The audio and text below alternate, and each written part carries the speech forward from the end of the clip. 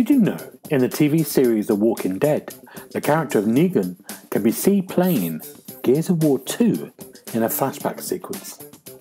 You're listening to the Xbox Hub Podcast, the official podcast of TheXboxHub.com. For all the latest Xbox news, reviews, videos and opinions, make sure you visit TheXboxHub.com. But for now, settle down, get comfy, and open your ears for some podcast delights. Hello, welcome to the Xbox Hub Official Podcast, episode 190. My name's Gareth Bridie. I'm going to be your host. That doesn't quite work, does it? Especially as I did it 10 episodes ago, there were 180. I'm going to be your host. On my virtual left is Mr. Darren Edwards. How you doing, Darren? Hello, good evening. I know Jim Bowen, bless him, will be turning in his grave if he could hear that now. Could be, yeah. And on my virtual right is Mr. Paul Renshaw. How you doing, Paul? Good evening, Gareth. Good evening, Darren. I was going to ask you how your audition for the role of calling the scores on the telly was going, but not very well. I can see from that, not very well, yeah. Yeah, like Rishi Sunak's campaign trail. But that's enough of that. Now, listen. Oh, hello. Let's not get started on the politics. Good old Rishi, he's been let down by a bunch of idiots. But... He's upset a woman today. That he gave jobs to. But anyway, we won't get into politics. We're what we call a partisan. Partisan? Is that the word? What am I saying? Partisan. That's a podcast.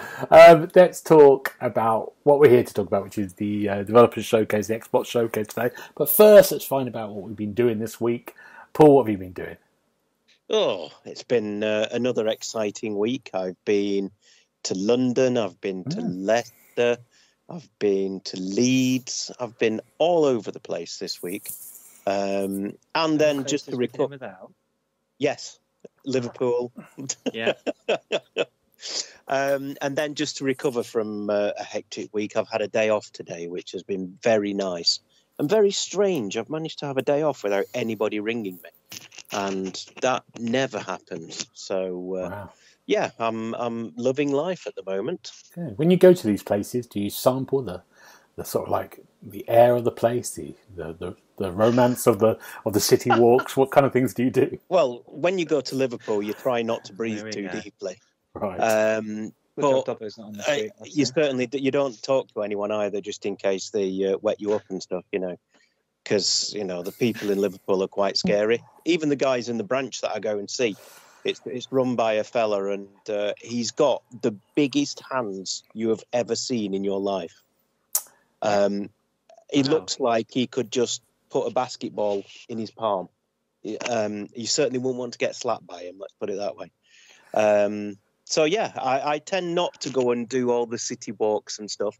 I tend to just go down and do the job that I've gone there to do, fix the computers, and then run away again back to civilization north of the wall. Okay, good. It's good to hear. We'd like to apologise to all the listeners from Liverpool. Thank you. On behalf of the Xbox Hub team. Darren, what have you been doing?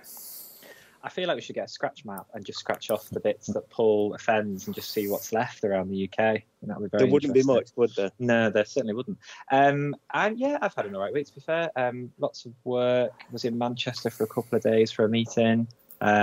Which was good, and it snowed as well, so that was exciting, and then it had all melted away by lunchtime. Other than that, we went axe throwing last week for a friend of ours for her birthday, which was good fun. And then I've just been watching some telly, a few things like Dragon's Den, the Echo series, but I am obsessed with The Traitors at the moment. If you're not watching it, you need to watch it because it's fantastic. Okay. I'm not watching it. Oh, it's great. I refuse. You need to watch it. I really don't. You really do. Can I just check what sort of meeting lasts 2 days?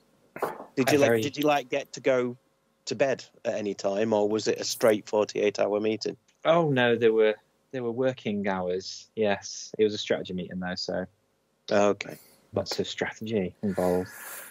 Good. Sounds exciting. Very good. I have been. If you're a freelancer, every point of this year, everyone is frantically trying to do their tax before next week, and saying to themselves at the same time, why didn't I do it 4 months earlier? And that's my life at the moment. Looking through receipts, crying, looking at what I've earned for the year, crying. And that's my journey. But I have watched, last Friday, I watched Killers of the Flower Moon, which just appeared on Apple, the film by Martin Scorsese. 3.5 hours long. But it doesn't seem like it. It's very, very good.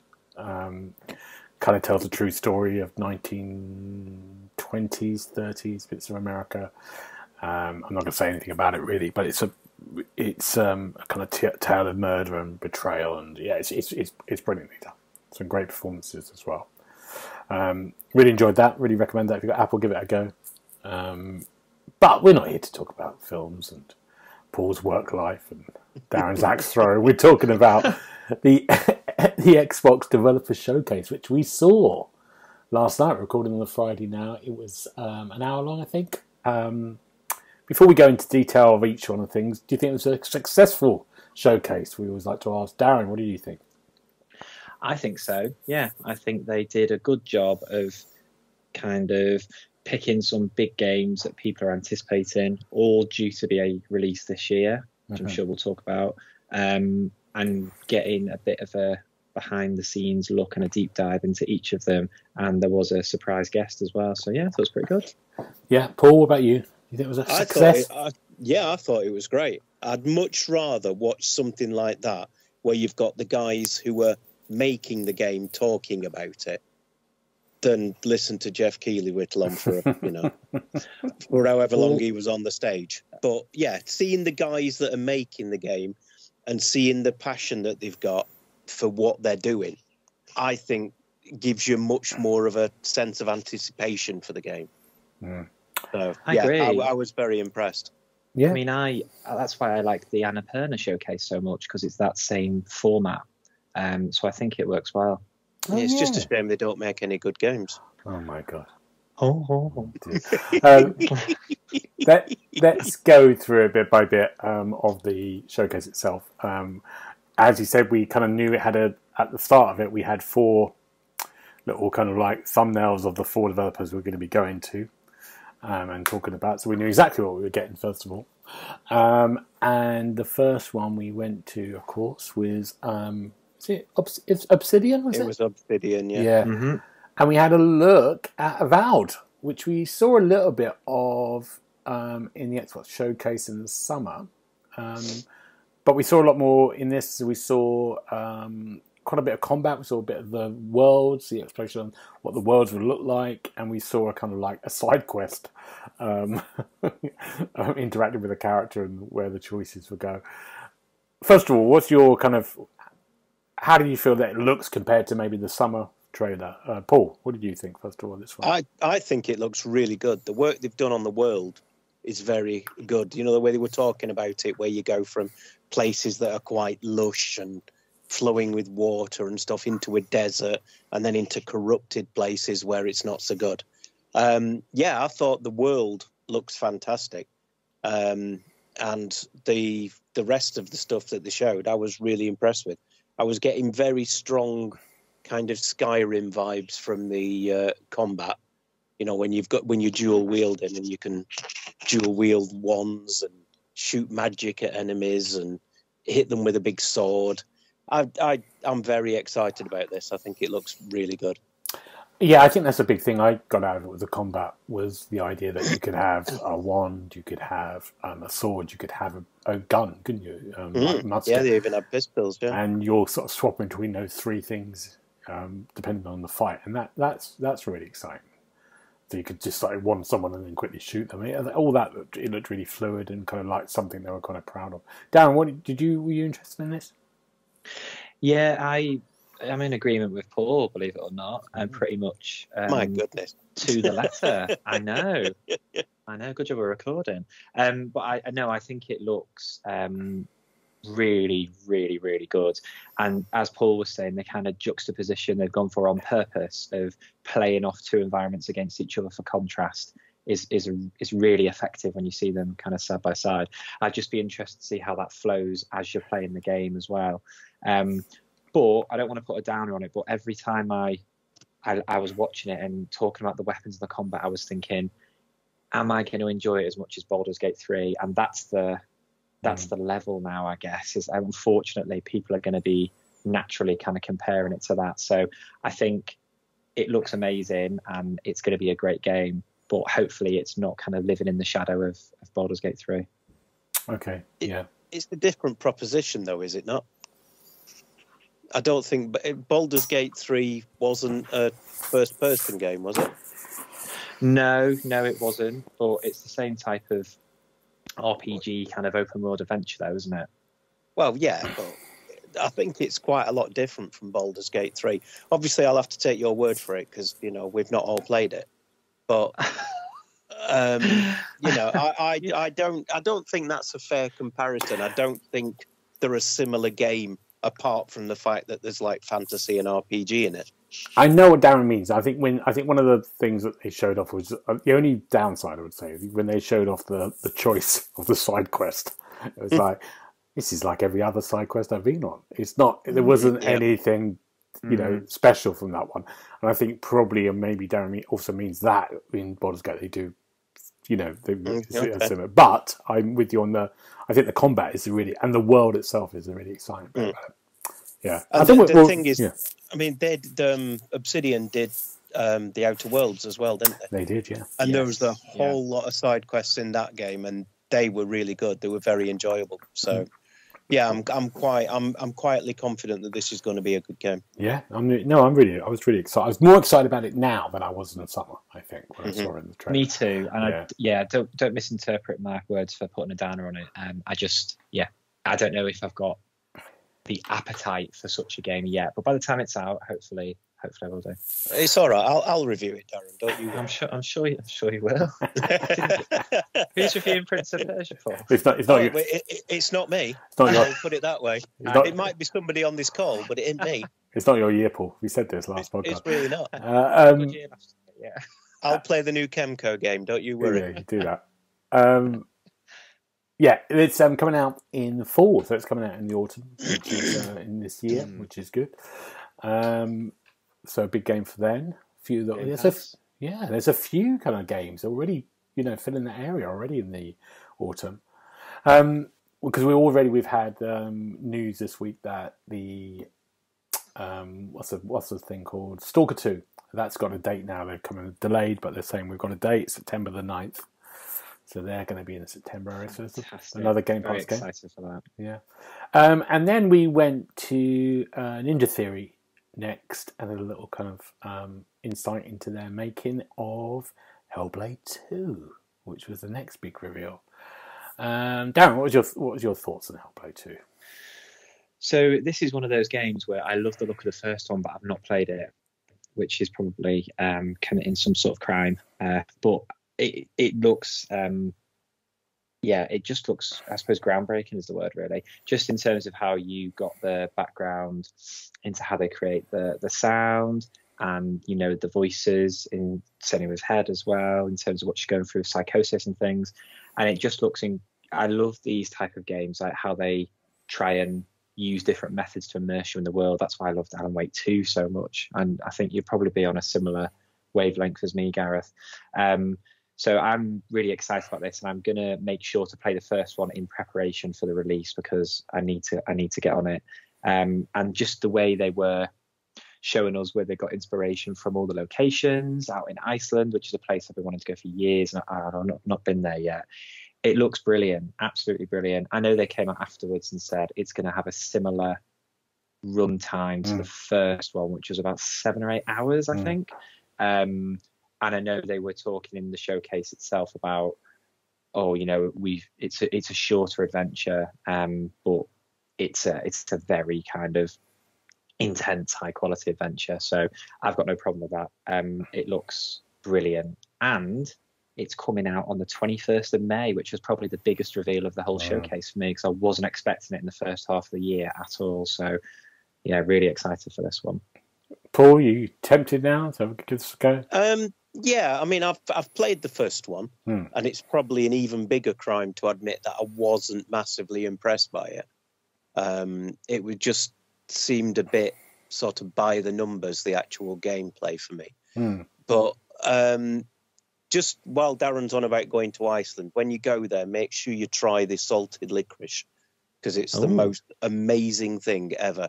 When I worked at the company before the one I'm at now, one of the guys there, his girlfriend was from Iceland. And every time they went over, he came back with this salted licorice, and it was amazing. So, yeah, try that.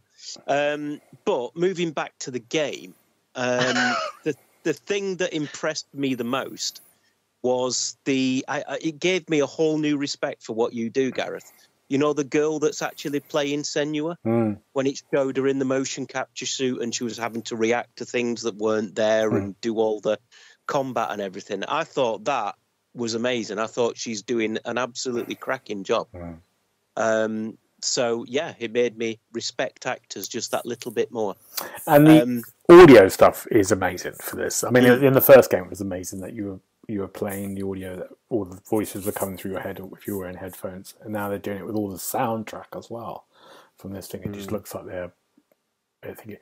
I think Paul, I think you're fair to say what you said about it. I think a lot of people, when it came out, Hellblade, the first one, it wasn't brilliantly received, as a critically. I think it was probably getting maybe a lot of 3 stars, maybe 3.5 stars, or and I think people found the the world and her and the journey amazing, and it looked amazing for that game then. But I think the combat in that time people felt it was a bit repetitive and it didn't have enough variety in the thing. So it'd be interesting, because they did talk about that, didn't they? So they've reworked that combat. So it'd be interesting to see where that goes. And it's going to look amazing. But I think it's going to be, we're going to get it on Game Pass. And I think it's only, it's like $50 if you haven't got Game Pass. So it's going to come in maybe just 40 quid. I think the first one was about 32 quid when it got released. And then so it's 40 quid for that shorter experience. But yeah, really, really exciting. It's great so we've got a day for that. They've said it's going to be digital only, though, haven't they? Yes, they have. Yeah. Which has caused some discussion once again, like Alan Wake 2. It did. The first one was digital only as well, and then they did a hard copy release later on. But yeah, be interested if they do that this time around. But yeah, it's May 21st. Big Game Pass game. The next one was a bit of a cheeky kind of reveal. There's suddenly a new developer popped up. We had this sort of error notice. Someone's evading, and then Square Enix appeared as the developer. Now, my first instinct with this, because there was kind of rumours of the Final Fantasy Online game. Yeah, that's what I thought. Yeah, that was coming up as a rumour that it got, and then it got taken down, didn't it? The Xbox version. That's what I thought. Is this it? But no, it was. What's it called? Visions of Mana. Visions of Mana, yeah. Has anyone played these Mana games? I don't remember them.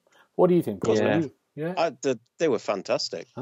This was back in the day. I think I played them on the. It was either the Game Boy Advance or or it might even have been on the first DS. But yeah, I've played all of the Mana games, I think, and really, really enjoyed them. They were very, very good RPGs.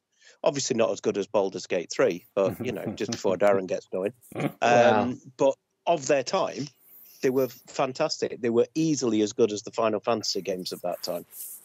Wow, okay.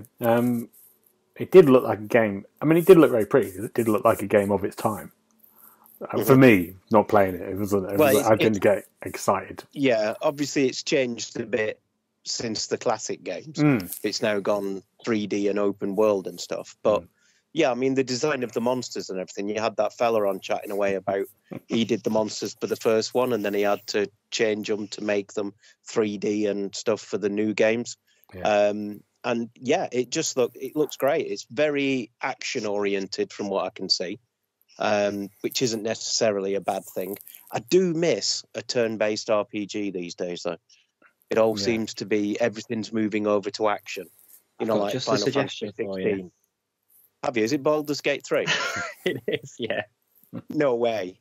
Yeah. I swear you're getting some kind of kickback from Larry, aren't you? Is that what it is? Getting one of those suits of armour. You've come here. Yeah. Is that just when you go home? Yeah. Yeah, well, yeah. You know what it's like. Well, anyway, so I'm quite excited about this. I think it looks very good. And with such a strong pedigree behind it, it's got the potential to be something very good. Good. Now, one of you is crackling away. I can hear you. Don't move. That's it. Good. Better. Don't move. Don't breathe. Don't breathe, yeah. Darren, what do you think of the dog creature? There's a little thing you ride on based on a Yorkshire Terrier and something else. That's a very specific question. I wasn't expecting that. A dog creature's fine, but I think I agree with Paul. I grew up around Nintendo games, and before the Xbox was released, that was kind of I was a big Nintendo fanboy back in the day of SNES, Game Boy Advance, DS, GameCube, stuff like that. And the Mana series always had a home on those consoles.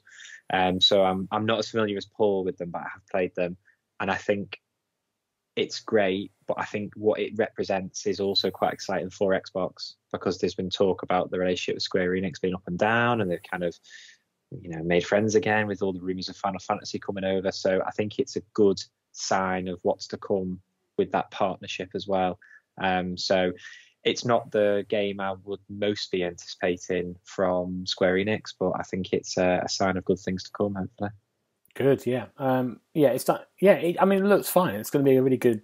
It's a summer release. It looks like, whatever that means. But yeah, it's a type of game that we haven't got that many of, so I think it's quite exciting for Xbox. But yeah. Then we went on to Oxide Games for Aria History Untold, which is a strategy game, very much in the lines of what's the Empire game called? You will like Age of Empires. Has that feel to it? Darren, you like the look of this, don't you? I do like the look of this because it's from the people who worked on Civilization 5. So that's also a big fan favourite in the strategy world. I think it's interesting because it's not the same as Age of Empires in terms of there's loads of different settings and times, whereas Age of Empires is kind of normally each game is set in one period, but there's a procedurally generated Earth as well. So there's like a crafting system. You can play as different leaders from kind of all sorts of corners of history. So it looks like it's quite a chunky game. It's not just straightforward play from the start of one era to the end. So I'm really looking forward to this. I feel like it could be a bit of a cult favourite with fans. Yeah, I really like the look of this kind of world. I think there's just the design and how they've done the menus and how they have this idea called living world, don't they? So it's just like it's just has this world that's just carrying on. The creatures are carrying on. They're doing their thing. They were talking about they had one problem with cougars that were attacking everything. Yeah. That's a sort out. Yeah. Yeah, there's always problems with cougars. Anyway, It's family podcast. But I like the way it kind of moved through history. So you're going quite up to modern day as well. Do you like the look of this, Paul? Nope. No, not for you, is it? No. It's not for me. No, I'm not a fan. I don't do Age of Empires, and I don't do Civilization 5. And while I can see the amount of work that they're putting into it and how much they want this game to work, it was just, it's not my cup of tea. Yeah, fair enough. I thought it was the weakest of the 5, to be fair. Fair enough. But I think for strategy people, I mean, the only thing I would say is those menus they had up on the screen looked complicated. And I'm thinking, how's the console going to work with this? Mm-hmm. That was the only one. That was the only thing I thought. I think Age of Empires 4 has done an amazing job. I've played quite a bit of that now. So hopefully they've learned from that. But yeah, it did look, wow, there's a lot going on here. Good, that's coming out in the fall of 2024. So another one for the autumn. A big game. And then we had the last one, which we all knew was coming, but we didn't know how much we'd see of it. And it was Machine Games, who have done Wolfenstein games, and it was the Indiana Jones game. And we know it's called Indiana Jones and the Grand Circle. I've got that right? The Great Circle. The Great Circle. The Grand Circle is somewhere I go. The Grand Circle is from my ballroom dancing. It's a peek into your lavish lifestyle, Gareth. Absolutely, yes. Yes. Let's go to the Grand Circle, darling. Yeah, we saw Indiana Jones ballroom dancing in the Great Circle. But we saw a trailer. All this kind of massive adventure that's going to take him around the globe with a new kind of enemy. It's set between Raiders of the Lost Ark and The Last Crusade in that kind of universe. And it's first person for most of it. Let's just talk about that first of all. We all thought this was going to be first person, didn't we? Because it's Machine Games. Paul? I didn't know too much about this, I'm ashamed to say.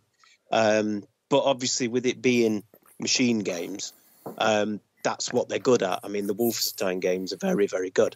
So, yeah, it makes perfect sense to do it like that, because then you are indie, aren't you?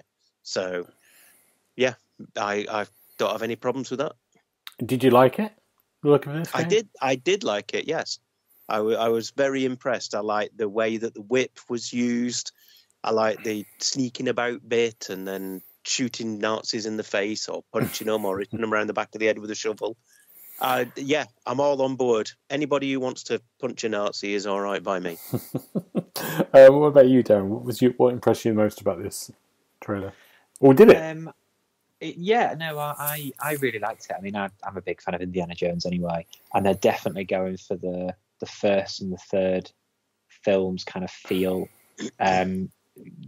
Maybe harshly, completely ignore that Temple of Doom comes in the middle of those two, but we'll go into that. So I think it ticks all the boxes that Indiana Jones fans have won. I think the first person thing is interesting because I was watching it with Ryan and he said, "Oh no, it's first person." I said, "Well, what's wrong with that?" I said, "Oh, it should be third person, like Resident Evil and stuff like that." I said, "But it's not the same type of game." I think the devs were saying they want you to kind of be as close to the action as possible, and I think that's a good decision. I mean, you know, I can think of situations, especially bits in the trailer where you're solving puzzles or you're hanging onto the sides of ledges or using your whip to climb walls, where that's a little bit more immersive, but then it does zoom back out for some of those as well, so you do get a bit of the third person. They were saying to set up those iconic shots, whether he's standing in a clearing or it zooms out a bit when he is climbing the wall with his whip. So I think it's a good hybrid. And the whip itself, they were saying that's central to what he does. So you can use it as a weapon, you can use it to get around the environments, which is really good because that's his kind of signature tool, I guess.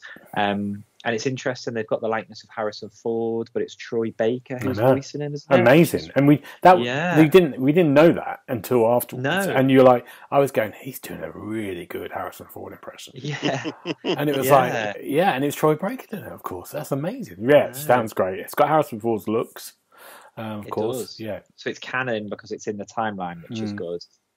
So I think they're looking to make it the genuine article. So yeah, I don't know if it's just me being hypercritical. Some shots it looked a little bit jagged, or it looked like some shots it looked really impressive and others not so polished. But I guess it's not coming out till the end of the year, is it? Or some point this year? We haven't got specifics. They've got plenty of time. But to commit to this year, I do hope it comes out this year. But I've got a tiny little bit of me that thinks, will it come out this year? But that might just be me being harsh. No, you could be right. I think what Machine Games does really well is they do a really good, with the Wolfenstein games, especially those first two remakes of that franchise. They were like these amazing kind of like cinematic games, and it does feel like you, and with amazing kind of action set pieces. And I think that's what made me feel, okay, you're in safe hands here with this story. But I know what you mean. There was bits of it I was like, yeah, but it's like you said, they've got loads of time for that to polish those bits up. I like the way they went, and then he goes to the Himalayas, a drawing of the Himalayas. Then I was thinking, that's what I thought. This game ain't coming out this year. That's exactly what I thought. I thought, oh, maybe not.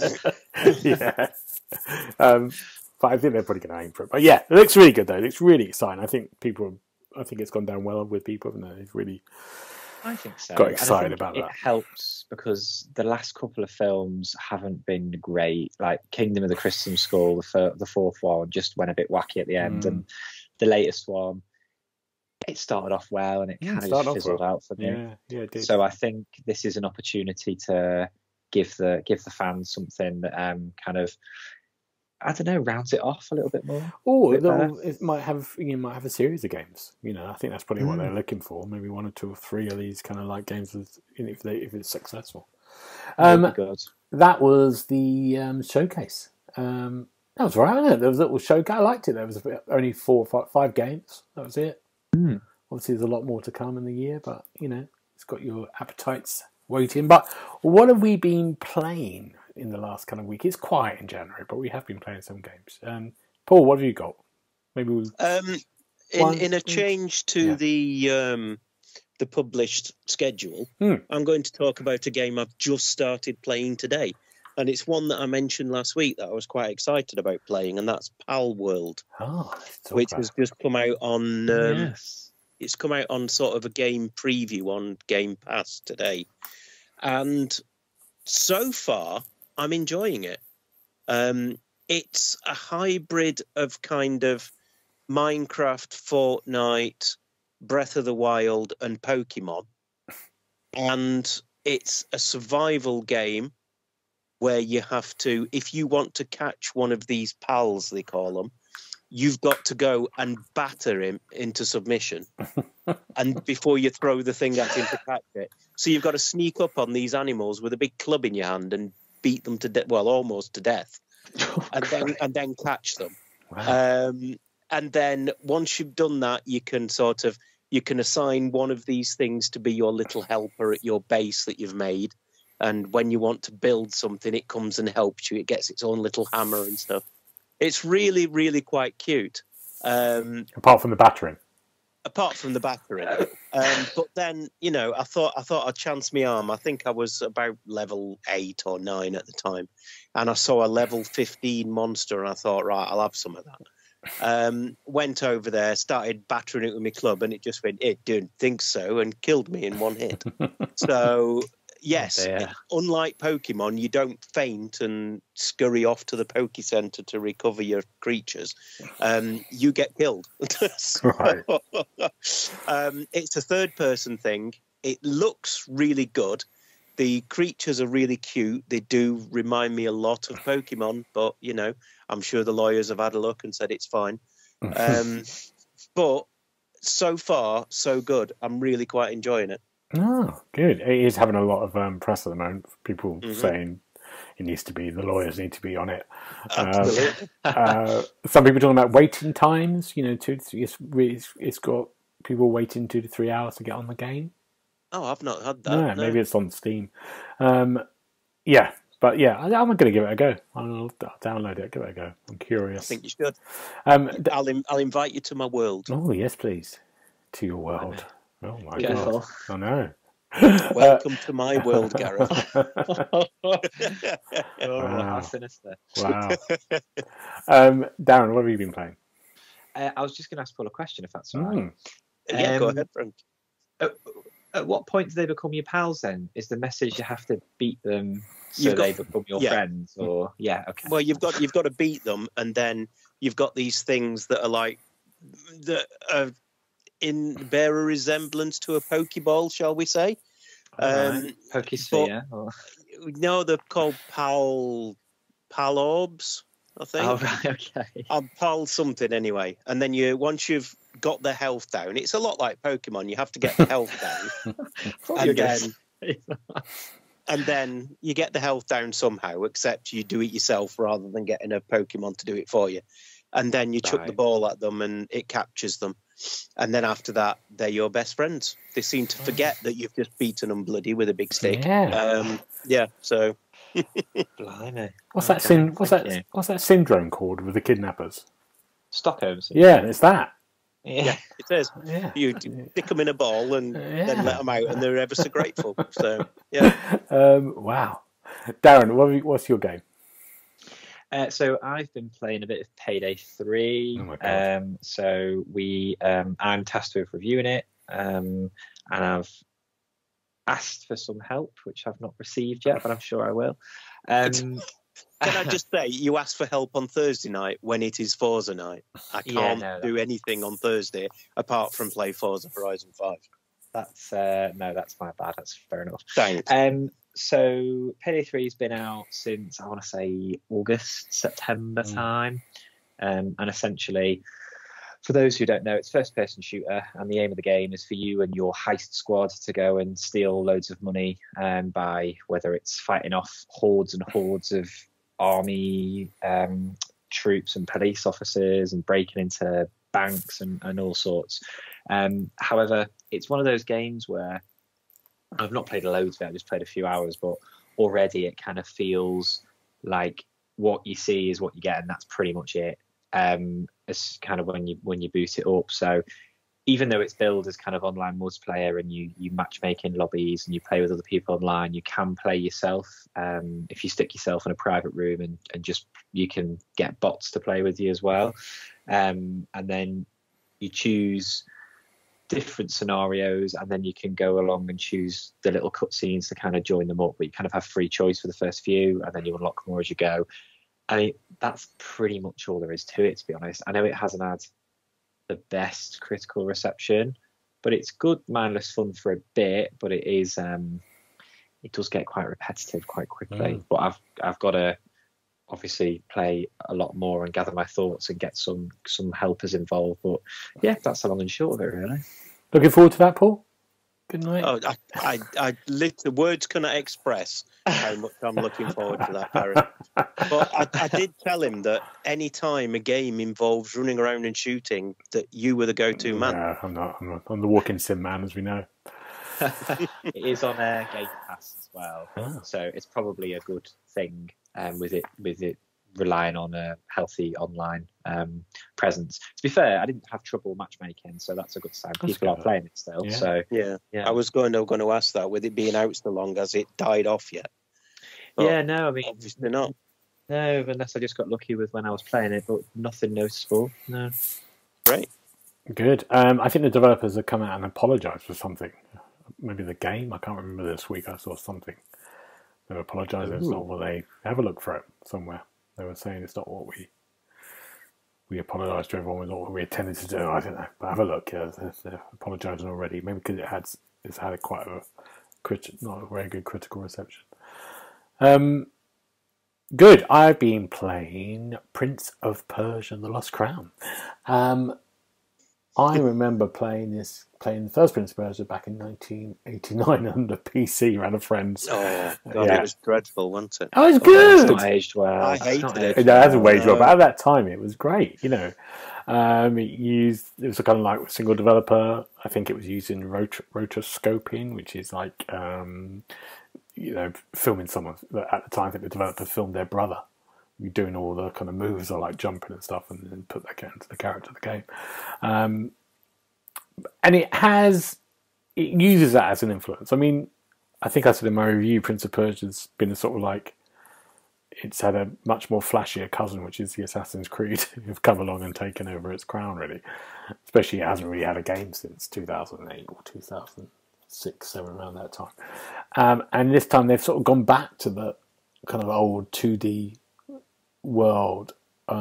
It's a Metroidvania game, so it follows the kind of like follows his character, not Prince of Persia, but it follows his character first of all, who's part of this group called the Immortals, and there's 7 sort of characters. They're like the Avengers, and it's almost like a Saturday morning cartoon. They've all got different abilities and powers, and this Prince of Persia, he has been kidnapped by someone very close to him, and you go to this area and try to get him back. And this area has got a sort of like problem with time, and this is where the sort of time dilation comes, and you're trying to explore it and trying to rescue the prince, and then the story unfolds from there.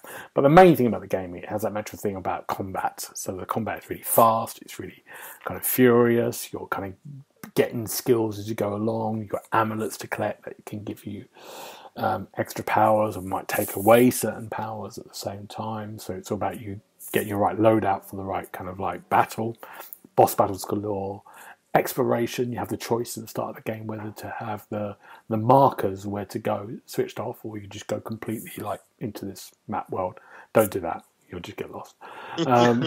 And it's this kind of huge world, and then of course you've got the sort of traps and puzzles. So you might have something with loads of kind of like things to navigate, where you're sort of jumping and zipping off different walls at the same time, as well as fighting something, using your powers to kind of zip around, almost like an Ori game or something like that, when you really have to be on the platform. But it feels and plays brilliantly. It feels really exciting to play.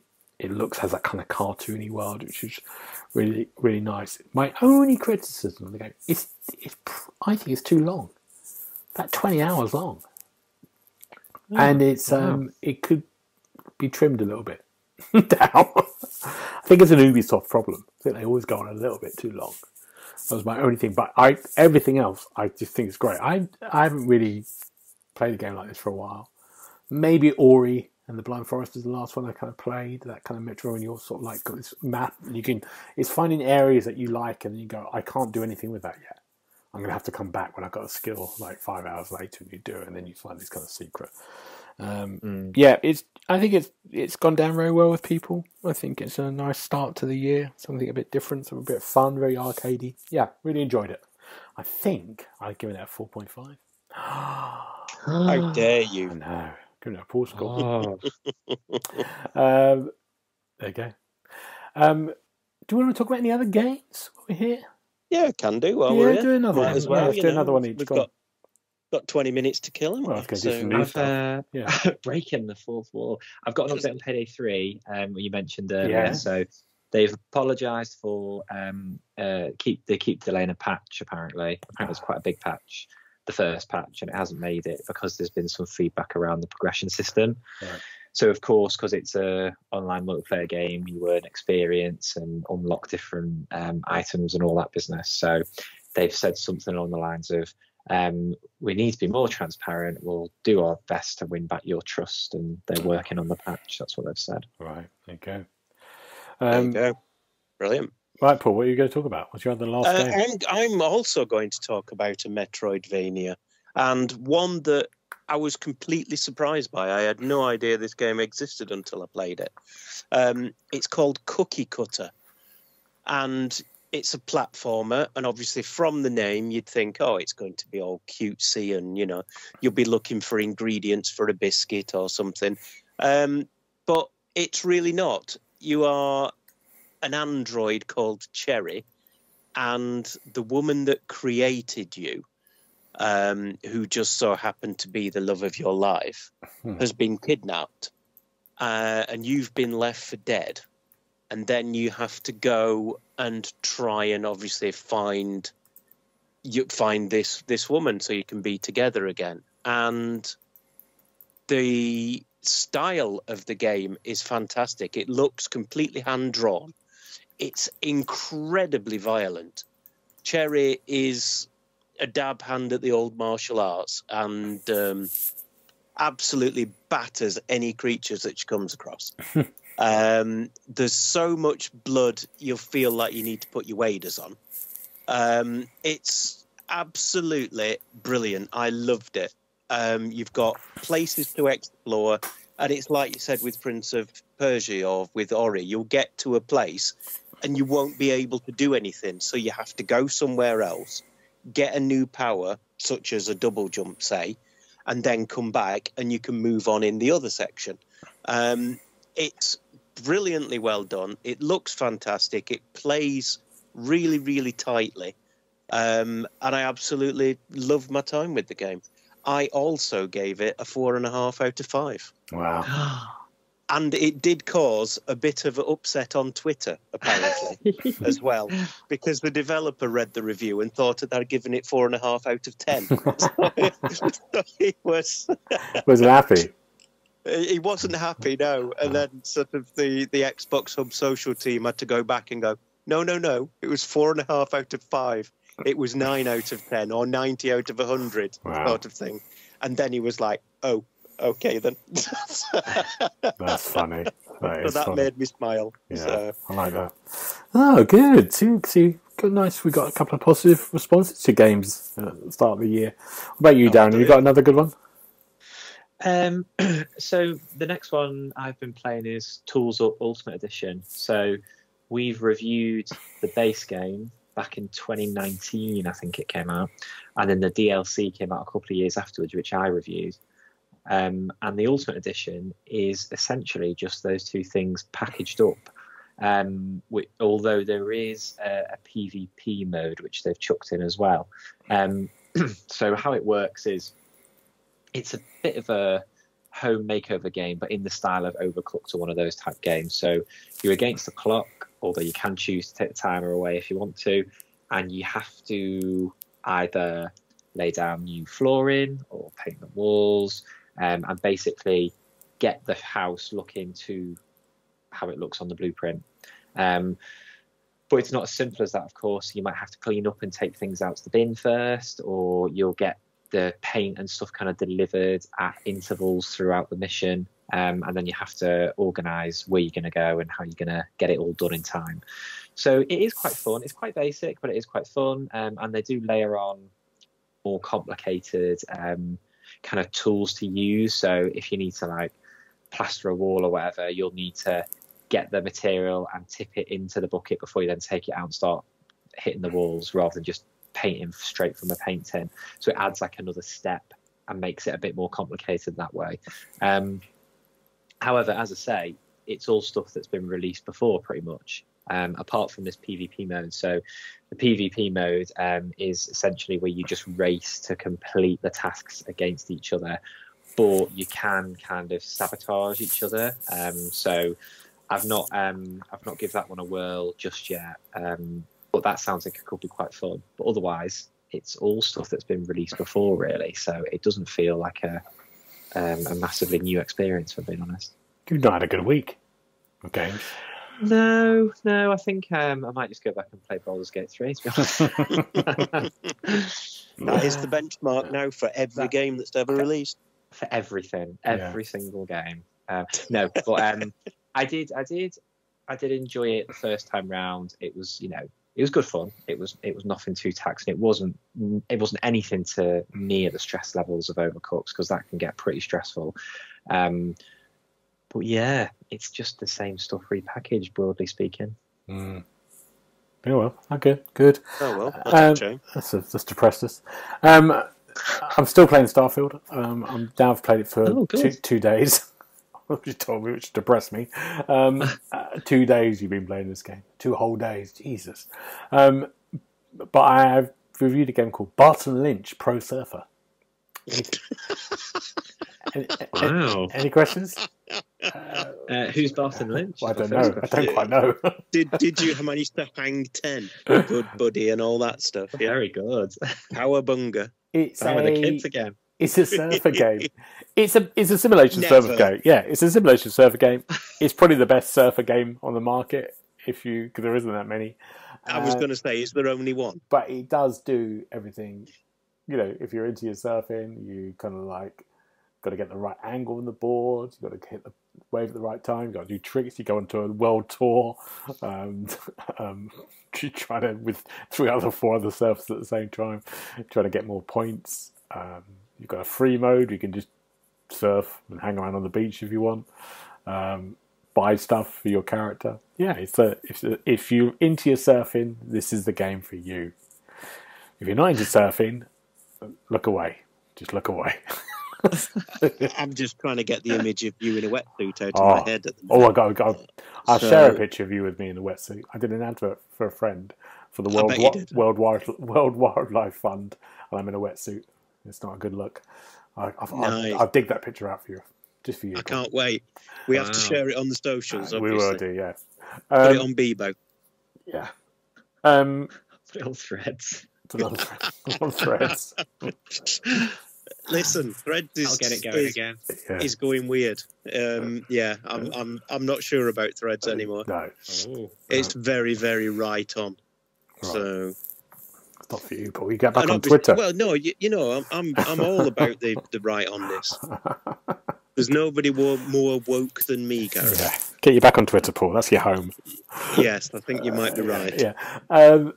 Let's just have a brief talk about news. There isn't much at the moment because we just had the big thing. There's Elder Ring rumours still all the time about new DLC coming. It's going to come. Hooray! It's going to come this year, isn't it? It's got to come this year. It is, yeah.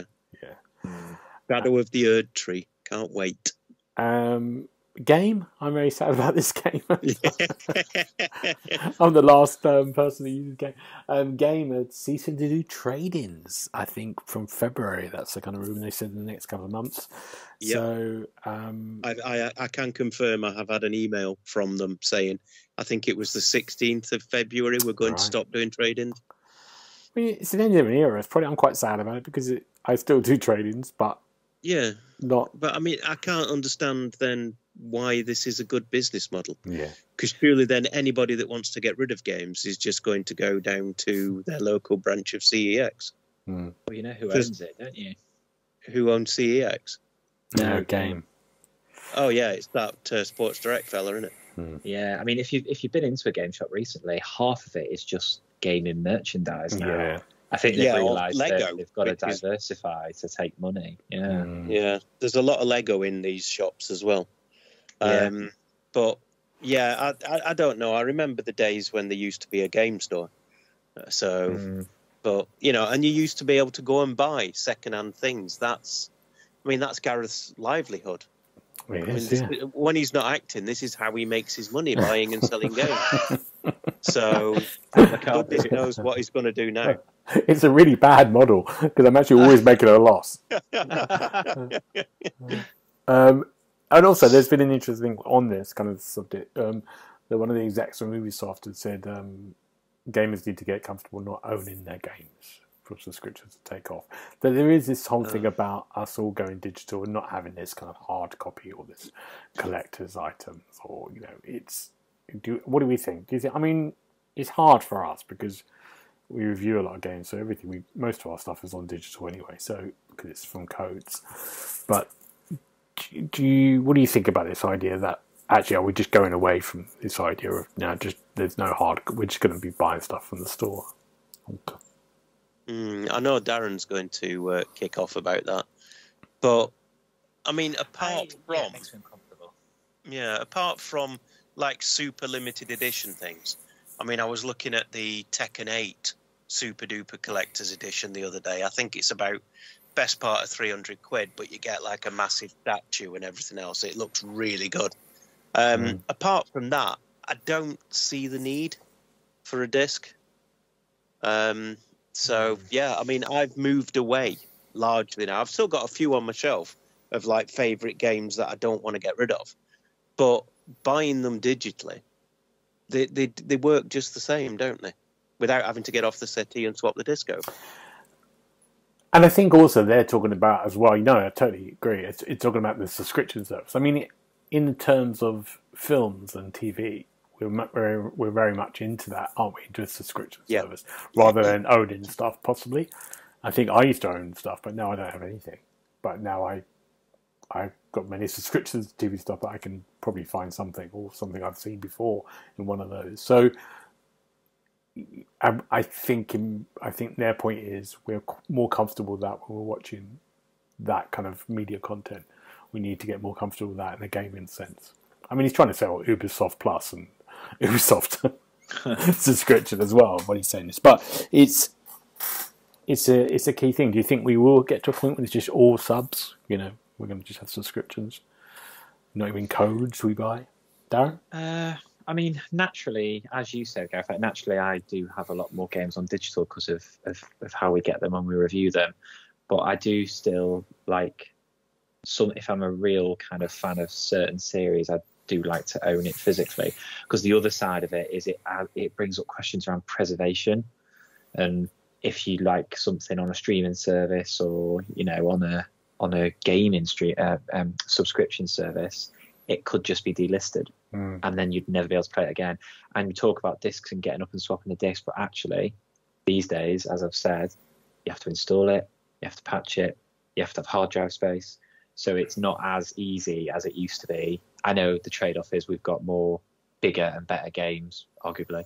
But it's not, I think it's just worrying because it makes it sound like Ubisoft to position themselves to kind of force people down that road before maybe they're ready. And they are a bit out there sometimes, so I won't put anything past them. They're perhaps going to have to wind the necks in a little bit once they get going, because I don't think that they've got enough strong games to sell the Ubisoft Plus over something like Game Pass, you say, for instance. So, I mean, the Far Cry games, I like those. I've got those on disc. The rest of it, I'm not bothered about. Assassin's Creed, nah. So, yeah, there you go. That's it. I mean, Prince of Persia, the new one, I might get that. But, if Gareth can do it, it can't be very challenging. So no, it's not challenging. No, it is challenging. No, it really is challenging. I've forgotten about how challenging, especially after 10 hours. God, it does get mad after that. Yeah. Well, okay. That's interesting. We'll see what happens. I mean, I have a heart attack, I think, on that point every time with Spotify, because I have a lot of stuff on Spotify that's for work. And I always say, why don't they just wake up one day and say Spotify's gone bust? And that's it. And I lose everything, because I don't own any music anymore. Yeah, interesting. That would be a worry. Yeah. Can you not back it up in some way, shape, Well, or I form? said just buy it of something. Where would you buy it now? I don't know. How do you buy music? HMV. Vinyls? Yeah, HMV. Yeah, maybe, yeah. CDs still got quite a big CD section in our ones. I haven't got a CD player. What? That's true. Laptops don't have disk drives anymore. Yeah, I I don't guess, have anything. Everything is on. God. The car, maybe. Yeah, the car hasn't got anything in the car. I can't even got a CD drive in the car. No. What? Well, You haven't got a CD player in the car. I've got one in mine. Well, it's great. I've got a new car. I've got an it'll play MP3s as well. I've got like a memory stick in the car that it does. But yeah, it's nice to have a CD. Yeah, I've got no CDs. Got rid of them all. There we go. That's cheerful end to the podcast. What will the future be like? Did you get rid of all these to try and pay your tax bill? Yes. We're going to have to sell everything. It's all going. The dog, the lot. Everything's gone. Yeah, it's true. No. So true. What are we looking forward to next week, chaps? Paul, what are you looking forward to? Well, I'm taking the boy camping tomorrow with scouts. Luckily, I don't have to go and sleep in a tent in sub-zero temperatures. God. It's cold. This camp is billed as chili camp. And last year when we went to pick him up, there was snow on the tent and it was frozen solid. So, yeah, I'm sure he's going to have a great time. Wow. I'll be sat in my nice warm bed laughing. But other than that, all I've got on the horizon is yet more work and possibly a trip to the NEC to help set up a trade show. We'll have to wait and see. Yeah, nice. Darren, what about you? I completely forgot. Did anybody watch Gladiators? That was back. It was awesome. How good was that? It was great. It was right back to the 90s when I was a student. Loved it. It just didn't have the music in the games. That's the only thing that was missing, the old music. But and it didn't have Jet in either, which was the only reason to watch. Some of us are more upset than others about that. I'll tell you what.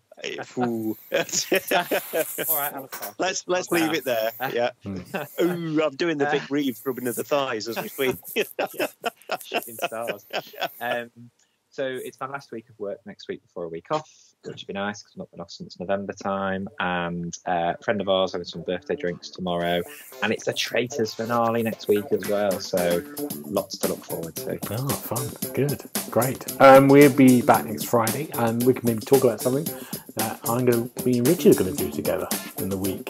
Can't say anything else. Oh, yeah, we're looking forward to this. We'll report back next Friday. I'm very jealous. Enjoy it. See what's happening. We'll talk about it then, hopefully. But for now, gentlemen, thank you very much for your time and your efforts. And I don't know what else I was saying. It's because I feel like I just wrapped up the self-help seminar. It's because we got rid of the socials bit. I always think, in my head, I think I'm going to say something else, and I forget. There's nothing else to say. If you've been affected by any of the issues raised in this program, come on, Paul, tell us about friends. Right, gentlemen, thank you very much, and we'll see you next time. Bye-bye. Goodbye. Bye. You've been listening to the official podcast of TheXboxHub.com.